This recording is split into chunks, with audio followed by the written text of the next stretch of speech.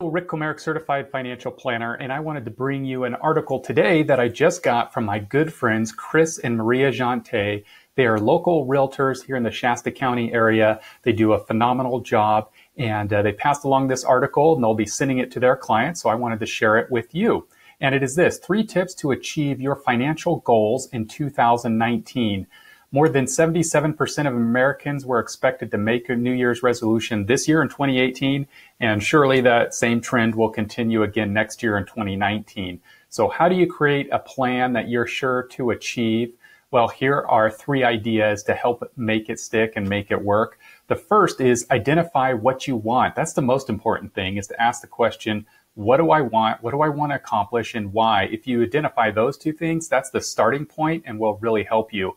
If you're not sure what you want, then make reducing debt your top priority. That's always a good one.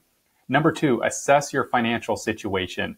This is a great place to start. No shame, no blame. Just document where you are right now. Look at your prior year tax return, your bank statements, your social security statement. That's a phenomenal document that you can see all of your earnings history on.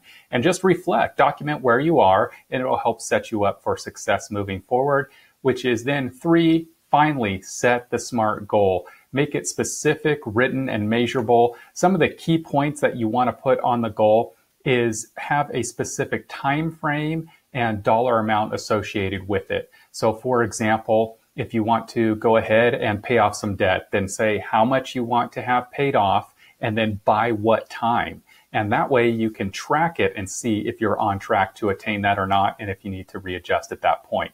If you need help creating any of your financial goals or any of your financial planning, investments, insurance, taxes, that's what I'm here for, your financial planner. Feel free to give me a call anytime.